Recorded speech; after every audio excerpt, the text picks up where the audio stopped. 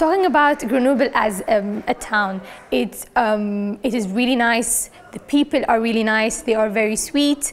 As international students, and we don't speak very well French, people are very kind, and they try to understand us and cope with us.